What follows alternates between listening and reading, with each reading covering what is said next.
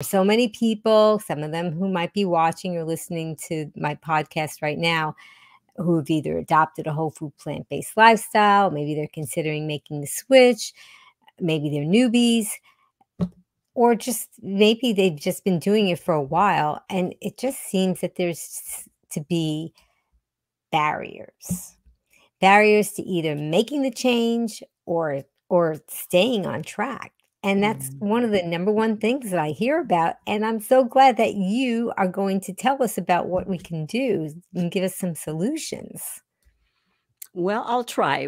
This is going to be a nutshell version. I'll provide a few tips, but hopefully the viewers today will recognize themselves in one of these barriers and then decide to pursue it a little more.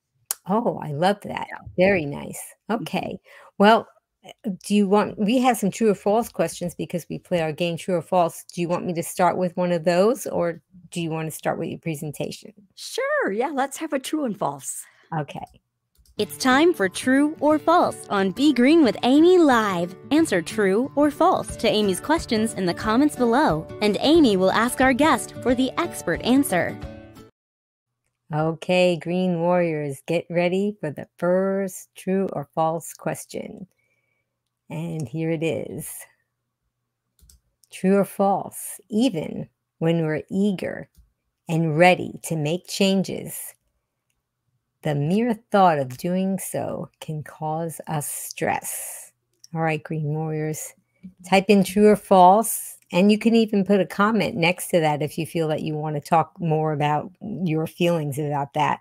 And Cyd, what do you have to say about that? The answer is definitely true, Amy, because even though change is an unavoidable part of life, just the mere thought of making changes can trigger anxiety in some of us. So in my book, there's a chapter called The 12 Barriers to Change, which are the most common roadblocks that I've observed over the years that keep people stuck, even when they want to change their diet.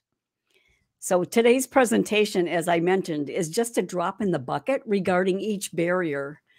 And it only offers like small tidbits of advice. But if you are struggling, if you're watching this and you're struggling to make changes stick, perhaps you'll recognize yourself in one of these barriers, and then you'll want to explore it deeper.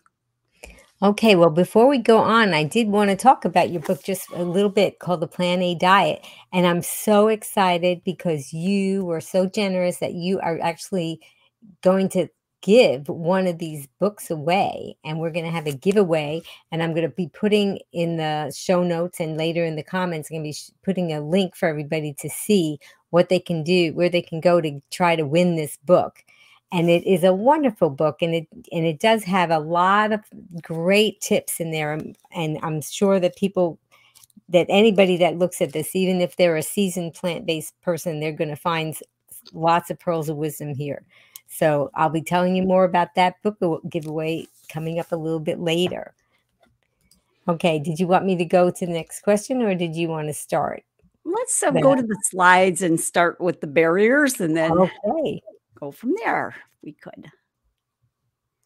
Okay, so the first barrier is ignorance, right? Some people, and there's two types of ignorance: blind ignorance and willful ignorance. And blind ignorance is if someone has truly never heard the message about how our diet affects our health. But people who are watching your podcast, Amy, they're certainly not going to fall into that category of blind ignorance, right? Now, willful ignorance is when someone is aware that their food choices matter, but they just don't care. They're sort of apathetic about it, or they have an attitude of indifference about it. And they'd rather not know about the health consequences of their poor diet, right? So it's kind of apathy and willful ignorance go hand in hand. And apathy is defined as the absence of emotions. And sometimes that can be a precursor for depression. So if we have apathy, it's important to address that. So a few of the underlying issues when it comes to apathy could be boredom or stress, or isolation, or low self-worth. So to combat apathy, it's important to, hang on, I'm just trying to adjust my screen here. Yeah. It's important to first recognize what's causing it and then take steps to regain your motivation, because motivation is what combats apathy. And one way to become motivated is to pick a hobby or an interest that you have interest in that has the most potential to engage you, like something that you'll really do, and then set a few goals around that. Like maybe you'd like to learn how to learn a new language or a skill or play an instrument, and then break that interest down into small action steps and commit to move forward with that every day for at least a couple of weeks. And then carry that newfound motivation into setting goals for your weight and health issues as well. So that's the topic of ignorance, blind ignorance and willful ignorance. That's the first barrier. Actually, those are two. So the third barrier would be the fear of change, right? Fear of change is a big one, because fear disturbs our perceptions and can keep us stuck when we're asked to do something unfamiliar or outside of our comfort zone, or when we're asked to consider a new way to shop and cook for food, or when we have to face new changes to our routines and our habits.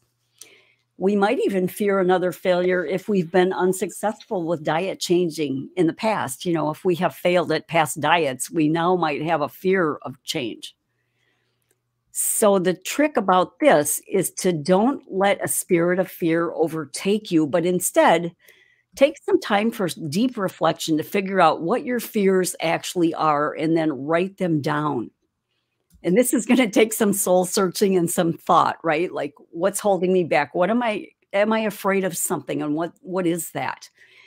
And then after you write them down, what they could possibly be, evaluate those fears to see if they're even legitimate, right? Sometimes we have false things in our mind, you know, that aren't even true. Fears that aren't legitimate. So ask yourself if those fears were to ever come to fruition, would they somehow pose a danger to you or to someone else? And usually the answer is no. So that's one way to get over fear of change, is to write them down, really evaluate them for what they are.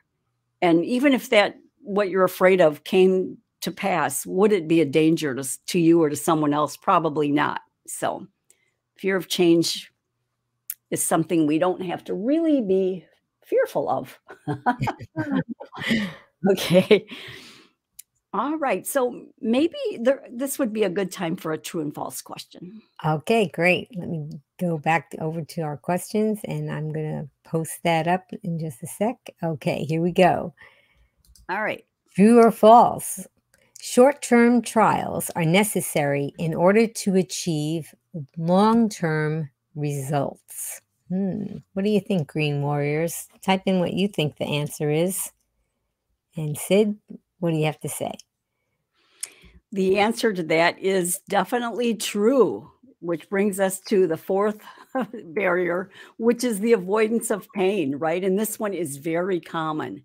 And this is not talking about physical pain per se, but anything that has to do with too much of a hassle or inconvenience to deal with, right? It's a pain in our neck. We don't want to have to do that. That's what I'm talking about when I say the avoidance of pain. It's not referring to physical pain, but anything we see as a hassle. So if someone is unwilling to endure the short-term trials that are necessary to achieve results, then unfortunately, they'll never see the long-term gain or benefits. So for example, when you improve your diet, your taste buds are probably going to change, right? They have to recalibrate. Your bowel habits are probably going to change. And you might even have some temporary detoxing symptoms, right? As the bad foods work their way out of your system. And there's going to be a time commitment to learn a new way to shop and cook, right? That's going to take some time. But for anybody that views all of those things as negatives to be shunned, are pain avoiders who unfortunately will never experience the long-term payoff. So remember this, anything of value has this rhythm: pain first, payoff later, or hassle and learning curve first, payoff later, right? Inconvenience may be first, but payoff later. Now, that's a quote from a book by Dr. Henry Cloud that I recommend. It's called Never Go Back, 10 Things I'll Never Do Again.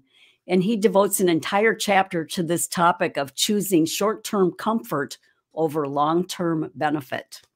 And that's why I really liked that chapter from this book. Just was like, yeah, he talks about it like for those who are in business, for example, and they need to move to a bigger space, just to grow. But they see all the hassles involved with that, and so they never move. And so it applies to almost every area of life where we want something, but we're not willing to go through the hassle to get to that, to achieve what we're striving to do. So can you think of any other area of life where you have to face short-term trials to get to the good results? I can think of many, like an exercise routine. If you're just starting that, right, that's going to be inconvenient maybe, and maybe be sore at first. Or if you're in a new relationship, that's going to take a learning curve. Or if you're learning to play the piano or the guitar, you're going to have to start off like a little baby, taking lessons. And cooking without oil, how do you do that? You have to figure that out. Those are all things where we have to go through that little short-term period of discomfort to get to the other side. What do you think, Amy? Have you seen that in your line of work as well, where people have to go through some short-term periods of adjustment? Oh yeah. And it seems that we're so spoiled because there's so many things that all you need to do is click something or do something or ask something, and boom, your problem is solved. And we're just so used to, or even, people, if they have a headache, they may, take some kind of acetaminophen or something. And we're so used to having a quick way to avoid pain or deal with pain. And sometimes, you do need to actually experience it. And people actually will say, if you have a mild headache, it's probably better just to lay down if you can in the dark and close your eyes. And that's the way of your body getting rid of toxins. And when you take a pain reliever like acetaminophen or Motrin, then you're killing off that way that your body is going to be detoxifying that whatever is in there that it's trying to get rid of. But we're just so used to these things that we can just have access to, and because of that, I think it carries over into things like this, where people they don't know how to endure something for a little bit of time to get that long-term gain. Yeah, we sure do live in a society of instant gratification, right? We want things fast, and we want it now, and we want answers right away, and it doesn't always happen. We want to see results right away. Yeah. It's funny you mentioned that about the taking the acetaminophen. Dr. Pam Popper just put out a little video with studies that show if you have a backache or some type of injury, or or you're sore, it's best, like you said, to not try to take those drugs that mask the symptoms, because now studies are showing that in the long term, you're going to be better off in the long term if you don't take those drugs that are masking the symptoms up front. It was really good information. Yeah, that is great information. I'm not surprised at that research. Okay, well, should we go on to the fifth barrier, which is habits, right? I'm a big creature of habit. I don't know if you are, but I certainly am. From my grocery store purchases to the recipes I pick out to my exercise and so on. And habits can be good, though. We'll talk about that. But habits can become an issue when the dependency on unhealthy habits is going to prevent us from making changes. And I have seen that many times. When habits become too deeply ingrained, then it might be time to re-examine the importance that we're placing on those habits, right? Now, like I said, habits in and of themselves can be good ones. There's nothing wrong with being a creature of habit if those habits are promoting good health. So we need to redirect our energy toward the positive habits and use them to replace the negative habits.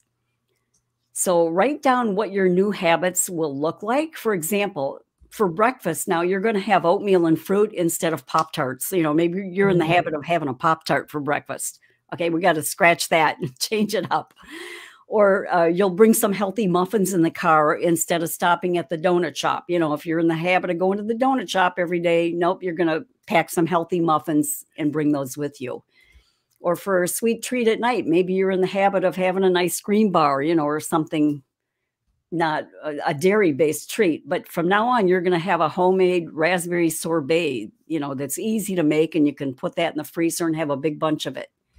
So when we replace those habits with other habits, instead of trying to avoid the bad habit, you have to replace it with something healthy to make a good habit. And then when we perform the same actions day after day, habits develop and they become second nature. So there's what I meant to show you just as I was talking. So habits can be good. We just have to redirect our energy toward the positive ones rather than the negative ones. So yeah, I'm a creature of habit. Are you, Amy? Yeah. Yeah. Sometimes to a fault, or sometimes it's a good thing, like for me, because I exercise, and I'll exercise every day, even if whatever thing I'm following says, today's your day off. I'll do something anyway. I'll put on my workout clothes and I'll do something, because I'm a creature of habit in a good way, because I'll stick to it. But I'm a creature of habit in a bad way, that if I take a day off, it might turn into 2 or 3, and then I've got a bad habit instead of a good habit. So, but you recognize that about Yeah. yourself, so you take steps to deal with it, which is the key. You're Yeah. aware. All right. The next barrier is false perception. And this comes into play when people believe that eating healthy is too hard or too expensive or too time consuming or whatever. Or they believe that the foods are boring and tasteless, right? They don't think plant-based foods are going to be tasty, or they think that our foods lack nutrition. Those are all false perceptions, which can lead many people to believe, that this isn't for them, because again, they have false perceptions, and they really, false perceptions can even be that they're eating healthier than they are. I've heard that a lot. Well, I'm eating pretty healthy, and then the more I talk to them, I realize they're not eating healthy at all, but they have a false perception that they are eating healthy just because they're not eating red meat.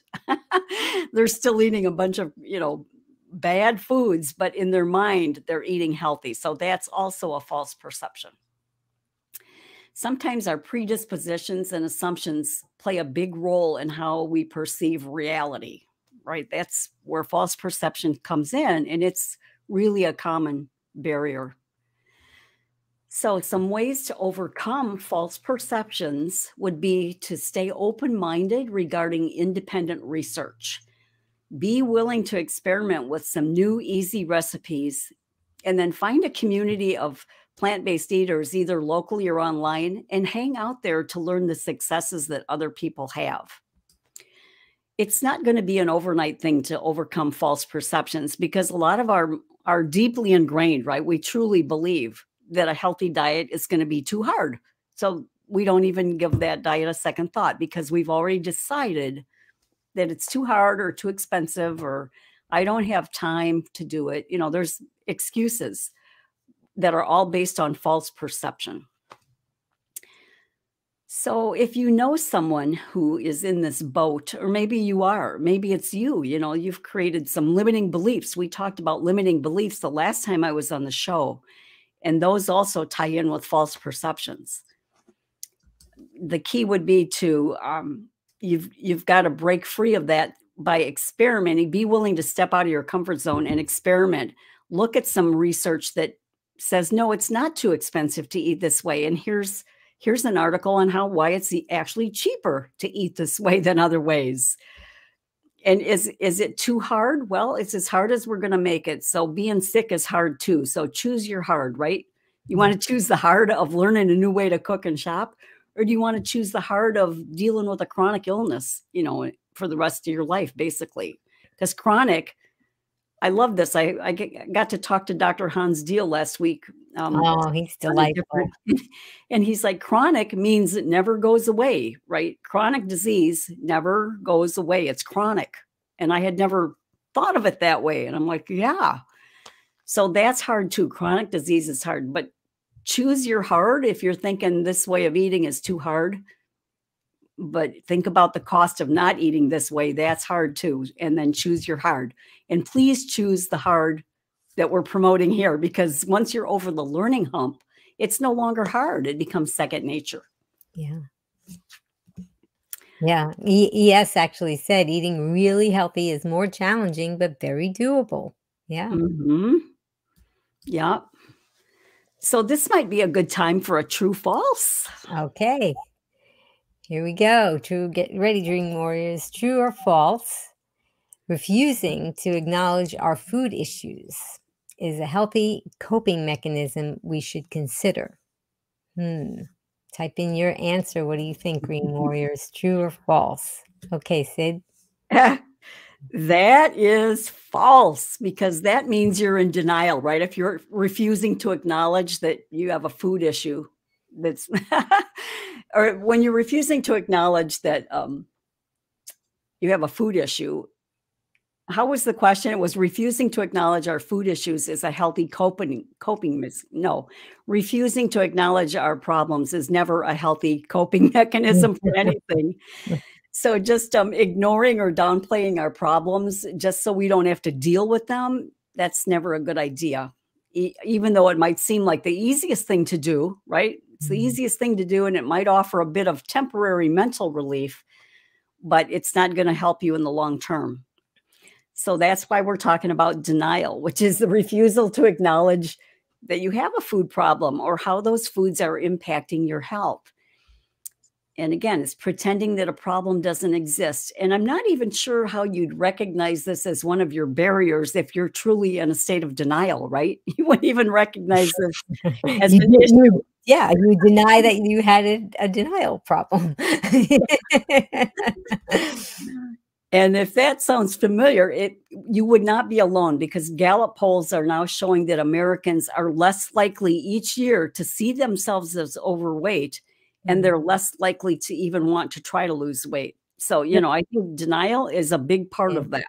I think also a big part of it, Cyd, is that the population itself is getting heavier and heavier, and it's more normal to see people that are overweight. And so I think that we just compare ourselves to people around us, and we feel that we're not overweight, because even if I go into a clothing store and I'll see a mannequin, when I was younger, they didn't have mannequins that were overweight. They just had average sized mannequins, which represented the population at that time. And now the mannequins are now starting to represent the current population. So I think that may be another reason why. Yeah. And you know what's sad? I was in a store the other day and they had a junior plus section, which I had never seen before. And I thought, because even the younger folks now are putting on a lot of weight, in their teenage years, which what is 75% of our population is overweight, right? Well, it depends on who you ask. Really? If you ask Dr. Furman, he'll get in the high 90s with that.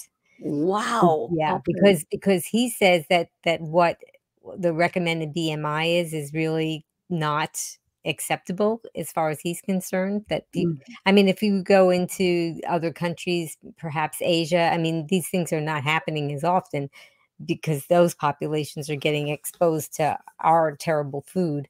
But, those people in general, if they're not eating that kind of food that we eat, they're very, you can see their collarbones, they're slim. And so they would be below what a physician here might say is an acceptable BMI. And Dr. Furman says that, he believes that the BMI should be lower than that. But that's a tough thing for a lot of people. Yeah. So, yeah. Wow. So he says it's up to 90% of our population. Yeah. And he said, and some of those people that are not overweight are sickly. And that's why they're not overweight. It's not because they're healthy. It's because they have digestive problems or things along that line. Yeah. Wow. Well, the latest stat I saw that out of all of the obese or overweight people, like 42% are obese with a BMI over 30. But I mean, that's going up and up too. Yeah. Yeah. I wonder what yeah. So if Dr. Furman thinks the BMI should be lower, Yeah. then that would even put more people into the obese category. Yeah. probably. That's what that's what he says about it. Yeah. Absolutely.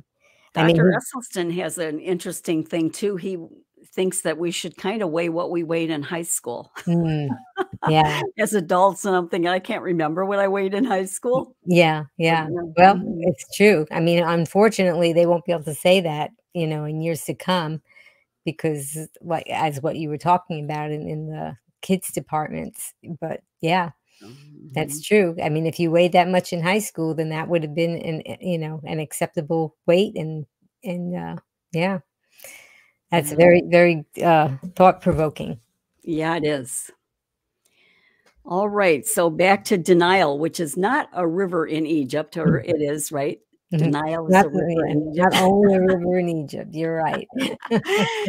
So if we do finally break out of denial and recognize that we have a problem with denial, then maybe this could be one of our things, would be not to use this as a coping mechanism.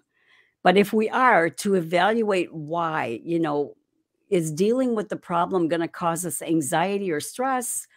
Or maybe it's just too difficult to admit aspects of our lives that we'd rather keep hidden. Like we'd rather keep that part of ourselves hidden, even from ourselves. It's just embarrassing. Yeah.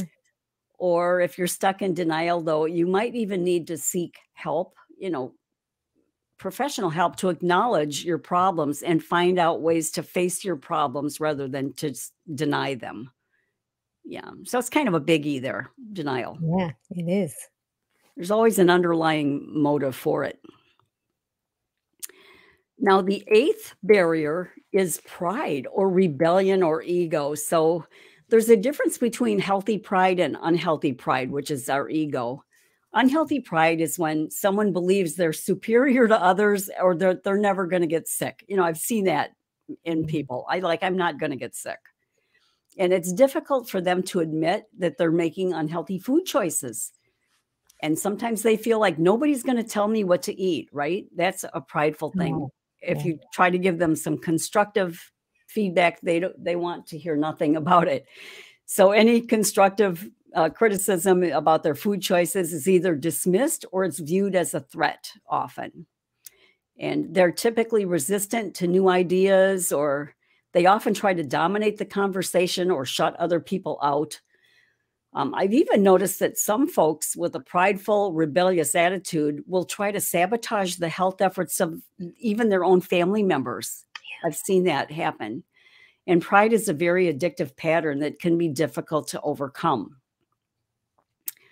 So it's not the same as having a healthy pride in your accomplishments or, things that are good. This is more of a rebellion type of thing. Now, the antidote for pride, and again, these are just little thimbleful sizes of advice. If you recognize yourself in this, you'll have to take deeper steps, of course. But the antidote for pride is to set aside self-focus and develop a posture of humility, because humility allows us to have an accurate opinion of ourselves, and it restrains us from becoming the center of our own worlds, right? It allows us to listen graciously to other people and be flexible in our own thought patterns. And again, these are tall orders, which are going to require some deep soul searching and determination and a sincere change of heart, which is not going to happen overnight, but it can happen. All right. Have you ever seen people try to sabotage their own family members, Amy? Oh, yes. Really? Oh, yes. Okay. I have seen that. And it's, and sometimes I'll hear people say that their spouse or whoever it is will say things like, "You're not fun anymore." Because and I think that, if you have an addiction to something like food, processed food, and you don't want to give that up, and then you see somebody else giving it up, you may decide that if they give it up, then you may feel bad about yourself, right? So it's kind of like that mirror.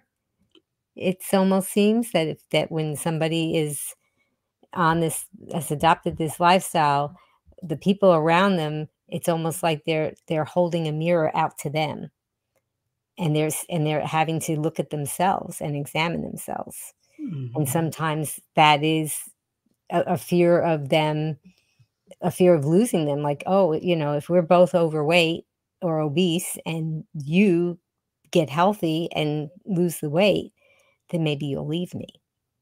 Mm. And I Yeah. think that's I don't know if that I don't think that some of the people who are sabotaging realize that that could be a reason why they're doing it, but also, the pride, absolutely, yeah.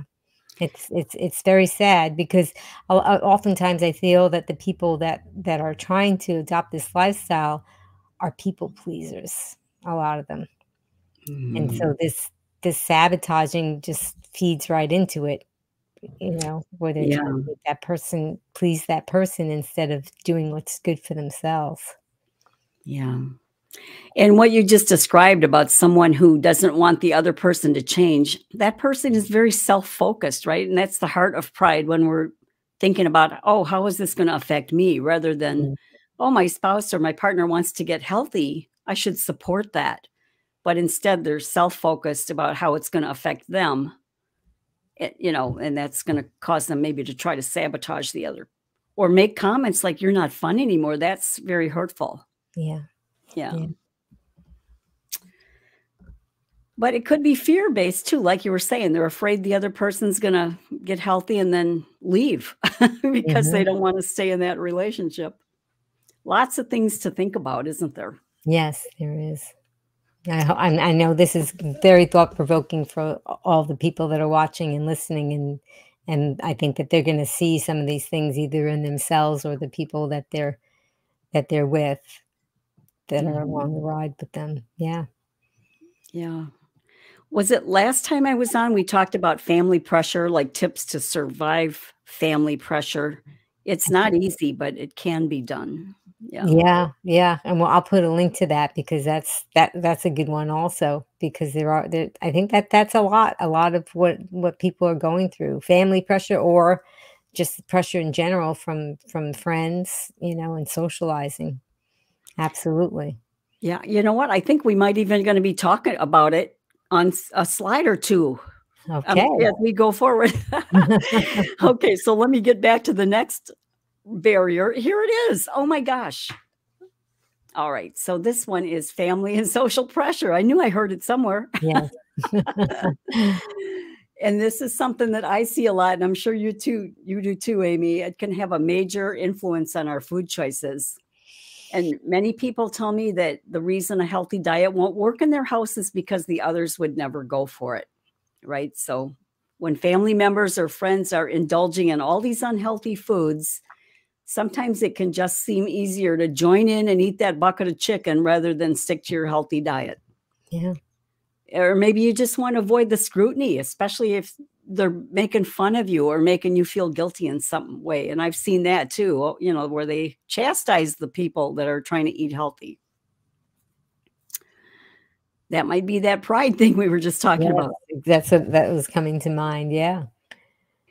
So the first line of defense here would be to have a frank discussion with your family members and assure them that they're not under attack and they won't be forced to eat as you do. Oh, Rather than you to want to eat better and then ask for their support. Just ask them right out how important this is to you. Ask for their support and then share exactly how they can help you. Like who's going to do the shopping and cooking? You're going to have to negotiate some things.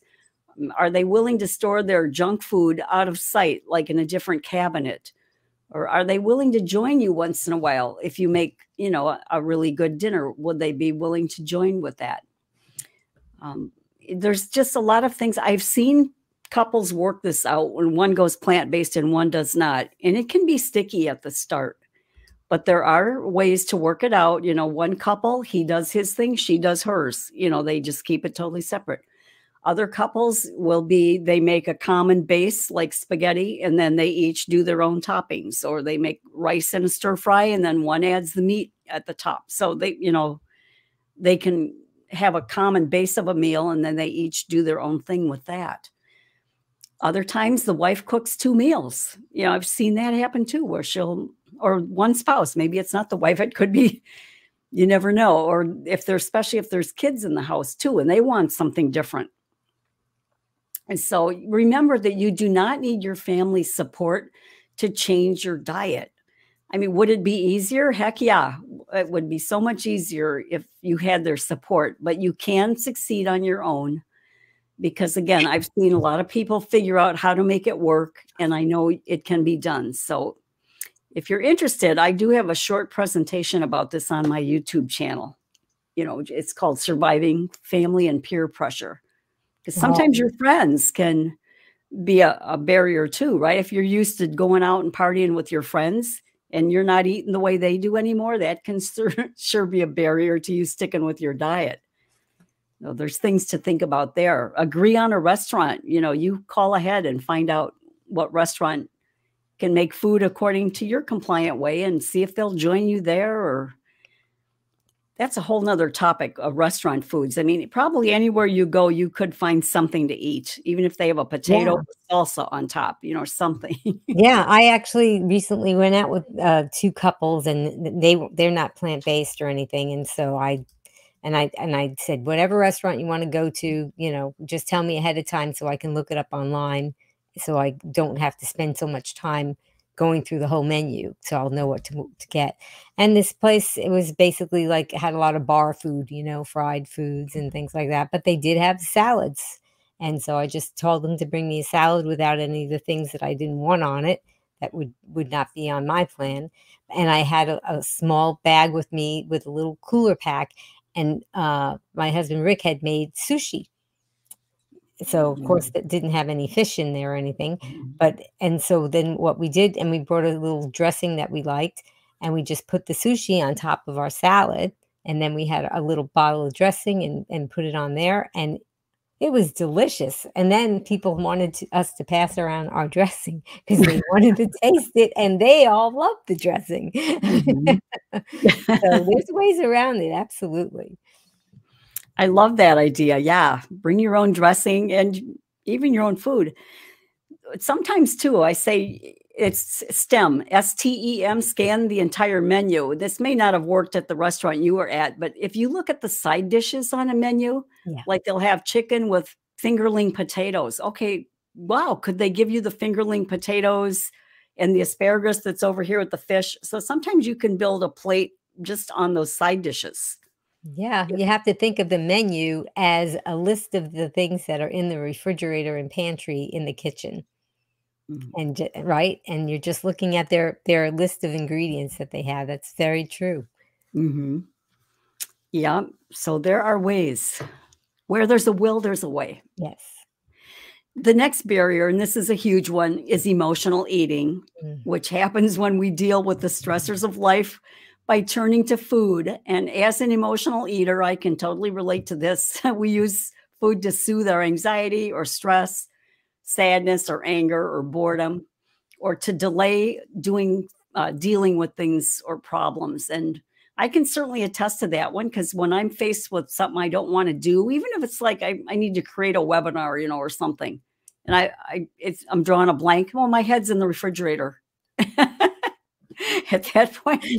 So when I'm bored, you know, I know my triggers. If I'm bored, if I'm upset, or if I don't want to do something that I have to do, then I could turn to eating. If I'm not comfortable, if I'm not careful, I can do that. Well, I mean, it's a habit that a lot of people have developed over a lifetime. You know, I always think it's amusing when people will go to the refrigerator, open it up, look inside, and they don't find anything that they want. And then an hour later, they'll go back to the refrigerator and open it up again, as if there's something new in there, you know, and just keep going back to it. So I think that we just rehearsed this over many, many years. And then, yeah, so you really do have to develop other strategies. Yeah. And if it's emotional eating, we're not looking for broccoli and rice, right? We're looking for something either really sweet or salty or whatever that comfort thing is Right. gonna be. Right, and you can rationalize in your head, "Well, I'm not feeling right," and I deserve this. There's so many things that can go through someone's head when they're trying to battle this. Right. And even happy emotions can make us turn to food. Like we're going to reward ourselves because we did something good. We reached a goal. I'm going to reward myself with some off the wall treat. I'm like, why do we do that? I noticed that on holidays, sometimes we'll say, what's the holiday? I'm going to eat this or that. Why would you sabotage your health just because it's a holiday? I don't, Yes, I I'm don't telling you, I had a relative that used to say, "I'll walk it off," and back then, I didn't realize that it takes much more than a walk to burn through that, and you could do a high intensity exercise for 45 minutes and be dripping with sweat, and you still didn't burn it off. So that walk wasn't gonna do it. Oh my gosh. Okay, so if you're an emotional eater, you have to develop a plan of attack by knowing your weak spots, know what emotions are going to send you to the kitchen or the drive-up window, and you have to develop alternative coping methods that don't involve food, right? So if you're bored, devise a plan of action where you're going to stay out of the kitchen. You're going to organize a closet or a shelf. You're going to take up a hobby or go for a walk or have a cup of tea or read a book. You got to figure out an alternative strategy. Sometimes just sitting down for 5 minutes will be all it takes to break that knee-jerk emotional response. For me, just 5 minutes will do it. If you eat whenever you're lonely, then arrange to visit friends or, call somebody. If you eat when you're anxious, and here's what works for me, just give yourself permission to stop and sit down for a few minutes, take deep breaths and refocus and recognize what's happening, right? Press pause, take a time out, and just face that emotion right then instead of trying to suppress it with food. Just allow that emotion to be front and center and just think about it. And remember that this is going to pass. I know right now I'm really upset. This is going to pass though. And I'm not just going to go stuff myself with food because that's not going to help the situation. So remind yourself that emotional cravings cannot be filled with food and are most likely only going to make you feel worse. Right. Yeah. Yeah, and even if you might think that you feel better, it's just a temporary feeling. It's not going to change what happened. Right. And it didn't solve the issue, right? It didn't just delayed it for a little bit. Mhm. So this might be a good time for a true and false. True or Okay, false? here we go. So, true or false, Green Warriors? Food addictions can result from continually eating foods that release dopamine in the brain's pleasure center. Ooh. Okay, that's a good one. Type in your answers, Green Warriors. Okay, Cyd, tell us what your answer is. The answer is definitely true because food addiction is the next big barrier we'll talk about. And it's a huge one. It results when we've lost control over the ability to stop eating certain foods, especially the highly palatable ones, which trigger that release of dopamine in the brain's pleasure center, like sugar, chocolate, cheese, meats, salts, and fats all fall into this category. Right. So if you're obsessing about certain foods or craving them to the point where you'll go way out of your way to get them, or if you experience withdrawal or negative emotions when you go without certain foods, then you might have a food addiction. Right. I know I shared my mocha latte addiction story with you last time I was here. I had allowed myself to get addicted to mocha lattes at one point years ago. So Yeah, and even dried foods, food like French fries and things like that, where the moisture is taken out of them, they're calorically dense or even things that may be that we might think that are healthy, like dates, they're calorically dense, and if you eat too many of those, that even a healthy food could contribute to weight gain and food addiction. yeah, that's a good point. Yeah. Know your triggers. Like sugar is like a major one that I see. Sugar is in everything, barbecue sauce. I mean, everything is filled with sugar. And that's a tough one to break. What is it? The studies show that mice will actually burn their feet to get to sugar, where Yeah. they won't try to get the cocaine. They'll, studies show that if they get these mice addicted to different substances, that sugar Yeah. is more powerful than cocaine. Yes, it is. And they'll electrocute themselves or burn themselves absolutely to get to it. Yeah. Yeah.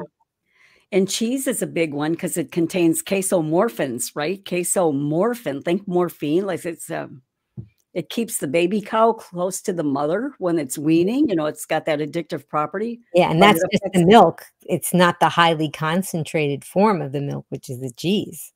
right, exactly. Yeah. So there's a lot of things working against us when Yeah. it comes to food addiction. So once we have developed a food addiction, though, and I love there's so many people out there that have overcome this.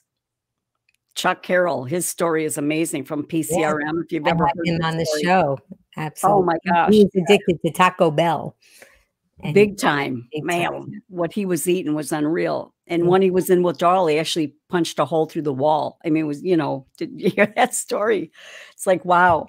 But look at him today. He Yeah. overcame it. He did. So the best way to deal with food addictions is to sanitize your environment. Again, these are tips that you'll have to see if you fit into this and take further action. Sanitize your environment by removing the addictive foods, right? Total abstinence is important because if you're just going to try to eat one Oreo a day or one piece of string cheese a day or one spoon of ice cream, you're just going to continue drip feeding that addiction until it rears its ugly head again and just takes total control over you again. And abstinence seems to be the best way. Would you agree with that, Amy? It's hard to Oh, yes. wean off of addictive foods. It's hard to wean off. Oh, yeah. And you're I think Dr. Goldhammer says if you could have modified, it would have worked, but it didn't work. So it's not going to work. And just, Right. Because I think people have been kidding themselves for long periods of time that if they just had a thimble size serving of this, that it would be okay and that they would be able to control it. And, over the years, I think a lot of people have tried to fool themselves into thinking that that was a good strategy, and it didn't prove to be. So it wouldn't be for me. No, me neither. If it's in the house, it's in your mouth, right? That's Yes. the saying. Oh, yeah. Yeah. Yep. hmm So know your trigger points too is another tip here, and plan ahead. Like if you're going to the family gathering, bring a healthy casserole or a crock pot of soup and a plant-based dessert, right? Bring your own food. Excuse me. If the office brings in glazed donuts every Wednesday morning for the meeting, then you bring a healthy pumpkin muffin or some alternative and avoid that break room altogether. So you've got to go on a plan of offense here, right? Or defense. You've got to be thinking about these things. And then set a deadline by which all of the junk foods will be out of the house, right? If you are going to try to wean off, I mean, we don't recommend that, but if there's something you don't want to throw away because of the money factor, a lot of people say, well, I paid a lot of money for that. I'm not just going to throw it out, all this sugar. Sounds like your denial. Yeah. I mean, if it was poison, which it is, Yeah. you wouldn't be saying, well, I need to finish all this poison first because I Yeah. spent money on it. Good point. Yeah. But if you are a person that is going to have to set a deadline, like a week from now, all junk foods are going to be out of this house. Don't make it like a month from now. Make it like in, a couple days. And then you're going to have healthy alternatives in place of that. So again, we're not just removing something, we're replacing it with a better option. And this is where the planning pays off. So we can crowd out those addictive foods with healthy options.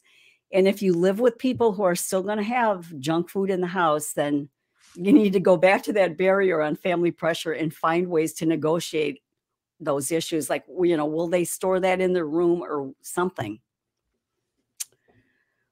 All right. The last barrier is a spiritual attack barrier. And this won't be of interest to everyone, but it's laid out in my book for anybody that has an interest in that. Or you can email me and I will send you this chapter on that topic. Okay, so now that we have covered some of the biggest barriers, I'm going to tell you about the barrier combo pack. Because many barriers overlap. And here's an example. So say you're looking for comfort food. That can result from emotional eating, food addiction, or habit. All three of those result in seeking comfort foods, right? If you have a negative view of healthy foods, that could stem from false perception or from avoidance of pain or from fear of change, and wait a second, I got mixed up there. Hang on one second. So if you have a negative view of healthy foods, that could be false perception or denial or pride. We talked about being in denial, right? Yeah. Or pride if you've got a negative view. And then this one, complacency about food, about making healthy changes, that could result from fear of change or the avoidance of pain or willful ignorance, which is apathy. So a lot of these tips can overlap. So that's why reading through all the helpful tips can be useful to more than one barrier. Because as I mentioned at the start, this presentation just scratches the surface and we're only looking at small tidbits of advice. But if you're struggling with one or more barrier here, then diving deeper or seeking help might even be in order. So one of the key things that all of these barriers, and when I wrote about this chapter in my book, I noticed the number of key words in all of the proposed solutions that reflect the need for thought and awareness. Words like learn, determine, examine, recognize, know, choose, decide. All of those words indicate that our minds have to be fully engaged if we intend to overcome these roadblocks and these barriers that keep us stuck. So mindfulness is the key, as it is with most things, and the battle is often right between our ears. Yeah. So remember that everything you need to succeed with a healthy diet is already inside you. You just have to develop the game plan and then kick those barriers to the curb, because it can be done. I've seen it done time and time again with people that I never thought would be where they are today. They've been able to do it. So I know that everybody has it within themselves to do this, but it's going to take work and our minds have to be engaged. Yeah, absolutely. And I think that the people that are tuning in and listening or watching, I think they're ready. Yeah. Yeah, I think they are. And I think this is definitely going to help them. Well, good. I'm going to stop sharing now. I'll just put my website there. cydnotter.com is my website if you want to go there. I have some freebies. Oops, Oh, great. Yeah, we'll put that up again later if you want to, or I'll put it up later so that we can remind people about that. Okay, well, we did have some questions that came through. Thank you so much for this wonderful presentation. There are a lot of things that I talk about with people, but you just kind of put it all together in a very, very good way of pointing out the very specific things that, although you said it was just a quick blip and you could dive deeper, but very doable things and very great pearls. So Steve, hi Steve, he wanted to know, how do I kick diet pepper for good? It's the sugar. Is it sugar, diet pepper? I would imagine. Like, what is attracting him to the diet pepper? Is it the sweetness or the fizziness or what? Yeah. I mean, there's things inside of these sodas that we aren't really, if you turn around and look at those ingredients, you're going to see the sugar and you're going to see salt. They put salt in soda? Oh, yeah, they do, because it makes you want to drink more because it makes you thirsty. Oh, okay. So, yeah. And yeah. What? Many sodas have phosphoric acid too. So I'm not sure if Dr. Pepper does, but read the label. If it has phosphoric acid, your body's going to leach calcium to try to buffer that acid. So it's bad for your bones. Yeah. Any pop that has, acids. So it's a sugar. It sounds like it might be a sugar thing there. And just as we were talking about, you have to find something to replace it and just get rid of it. Don't try to drink a sip a day. The best thing to do if you can is to Find something sweet to replace it. It might be a sweetened tea or something. If you want fizziness, maybe get a seltzer water and add a little juice to it, like cranberry juice, or, if it's the fizziness that you're missing. But yeah, there's no easy way. You're just going to have to stop drinking it and replace it with something. Yeah. Or it could even be the caffeine in there too. Oh, And I think just for some people, they have this brand loyalty to things that maybe it sounds like Steve's been drinking this for a while. And it could even be that he started when he was younger, and so it has a lot of good memories attached to it maybe.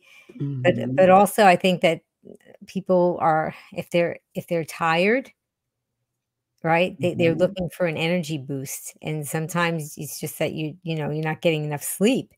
And but it could be, I think that it could be definitely very addictive, and if depending on how much he's having it, he might be getting a lot of caffeine, and he might get a headache if he stopped, or that's true. or not feel very well.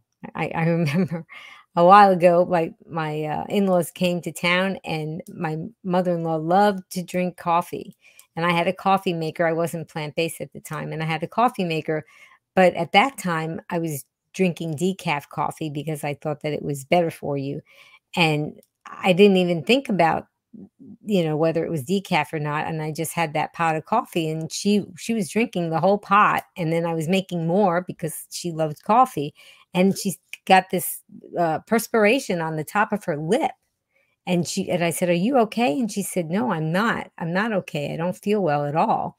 She said, "But I'm not sick. I just don't feel right." And then we went out someplace, and she ordered a cup of coffee, and then she said, "I feel so much better now." Right? So, and she said, "Was that decaf?" And I said, "Yeah." Because to me, it didn't make a difference, if it was caffeine or not. I just, drank it because I could put cream and sugar in it. Yeah. Yeah, so I think that if you did kick Dr. Pepper, I don't know, you might get a really bad headache if you quit all at once, but in that case, That's true. you Yeah. might, So it could be physical food addiction for Steve. It might just be habit. So that's another thing. Is it just a habit, or is it something that you're physically craving? That would be a question. yeah. So if you could at least, say to yourself that you're only going to have a certain amount throughout the day, and then if you drink a lot, because then you might get a really bad headache. But I yeah. wonder if they have shorty cans, if he's drinking a can, and then they have the shorty cans that you can buy. That would Years be, ago, that's how my yeah, husband weaned off of Pepsi. 'Cause that's smart. yeah, buy the Yeah. shorty cans and have one a day until you're over Yeah. it. And I think it's a lot of ritual involved too. I find that that's people who smoke cigarettes have that. It's this ritual of opening it up and hearing that noise that it makes when it releases and then either drinking it out of the can or whatever it is. It sounds like there's a ritual to it too. I think you can do this, Steve. Yeah, let's see, what would be some good replacements, though? What would be, Mm. let's think about that, like a sweetened, healthy Yeah. drink with date syrup, or do you have any recommendations Yeah. there? I actually had from California Balsamics, and he did a demonstration of mocktails, Mm, and where he takes his sweet flavored balsamic vinegars and puts them in some kind of a club soda or some kind of fizzy water, and makes these mocktails out of them, and they taste so good. mm. So that's something else that you might be able to do, and it might, make it a special ritual where you maybe put a sliced piece of fruit in there or a frozen piece of fruit in there, and make it so that you're really treating yourself. That sounds great. Another thing I like to do is make date paste and put it in a hot cup of tea and then let it cool and then ice it. So you've got a sweet drink still, but it's Mhm. sweetened with dates. Strawberry lemonade is another one with date paste. So there are ways to get a sweeter drink using just date paste. But like Yeah, Amy said earlier, we don't want to get addicted to date paste either. So we yeah. want to just, but as a transition, Yeah, that as a might be, transition. yeah. It sounds very good. Very, very good. So ES said, I'm SOS free. A barrier I face is it's really challenging to find food. You mean out to eat, like, at Yeah, restaurants I'm or not sure. Yeah, if he's oh, still on, maybe he can clarify. I'm not really sure. I mean, I know that when I first adopted this lifestyle, I was SOS free, no sugar, oil, or salt, and it wasn't the food didn't taste very good when we first made it. So, just trying to find recipes that were tasty was difficult. But yeah, mhm. I don't know if he means going out or just finding recipes to make food at home. But if you're still there, yes, if you want to type in and clarify, we can do that. Yeah, on my YouTube channel, I have a whole video on how to eat out, so maybe that would be of helpful, what to order at a Mexican restaurant or an Italian restaurant or things like that. Maybe that would be of help. Yeah, and I have 5 free recipes that I offer, so if anybody wanted to get recipes that are SOS free, they could go to my website, begreenwithamy.com, and then do /join, and then I'll send you 5 free recipes, and they're all SOS free and really tasty. So that's another, solution if you were looking for solutions like that. Mhm. So there's ways to get around it. Okay, I'm gonna look and see what else we have. Oh, here's one. So Linda said, I have trouble when my mom visits. She buys food for me that are off plan, and I just can't say no. Why do I do this? Mm, And what can I do? Wow. hmm. I guess why is mom doing that if she knows, that's not your eating plan, but maybe she sees it as love, or you never know. But anyway, the mom is bringing food home that's not on her plan. Well, my mental trick is I don't eat that anymore. So that helps me say no to that food. I don't eat that anymore, mom. I'm so sorry. I don't eat that anymore. I would try to make it a loving thing. But you can have it. Why don't you enjoy that? I'm on a different plan right now and I'm going to stick to it because I really want to get healthy. It's just going to take conversation with her to not bring that food in. And when she sees that maybe you're not going to give into it and have it, maybe that will help change her, you know, her thought that I know when I first went plant-based, my relatives thought, "Oh, here, eat this," like they were sneaking me food, like they thought I I'll really help wanted you. to eat that, and I was, like, depriving myself. I'm like, "No, I really don't wanna eat that," they didn't get it. Maybe that's what she's doing, and it's hard to say without knowing the whole situation. Yeah, and sometimes I think that some people are testing us too, and trying to prove to themselves maybe that this is not an easy thing to do, and I'm going to prove it, and not always in a mean way, but in their mind they're thinking they may not be aware that they're thinking this, and they're saying, if I can just show that this person can go off plan, then I can prove that this is not a doable thing and Mhm. and and and therefore I'm going to prove to myself that I can't do it because that person can't do it. And so I Mhm. think a good way to flex your muscles is to say, I'm not just doing this for me, but I'm doing this as being an example for the people I love, and to show them that I can do without this food, and show them how I make substitutions or whatever it is, and then show them that yes, you can live like this, and it is Mhm. doable.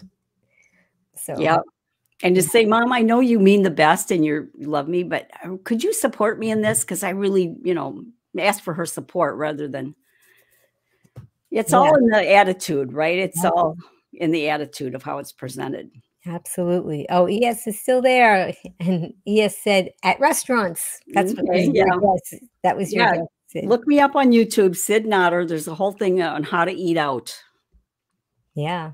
Yeah. And, there's actually a lot of apps too, and one of them is, Happy Cow, but not always SOS free there. But there are a couple of, oil-free, resources too, so we can help you out there. Thanks for clarifying that.